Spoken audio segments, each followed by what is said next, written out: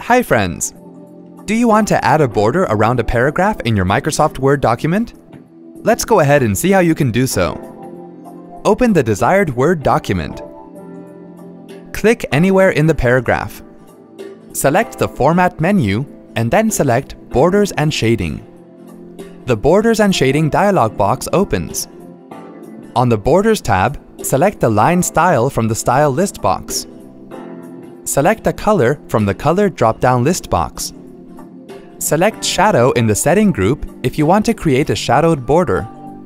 If a line is selected in the Style box, the selected line type and shadow will appear around the paragraph. Make sure it applies to Paragraph and then click on the OK button. See? That wasn't hard at all. Thanks for watching. For more details, click on the eye icon on the top right of the video. Check out our iYogi channel for self-help videos on Windows, Mac, smartphones, security, social media, and much more. Have something to ask or share? Pen it down in the comments. To get iYogi tech support, dial toll-free numbers. To stay empowered technically, subscribe to our channel.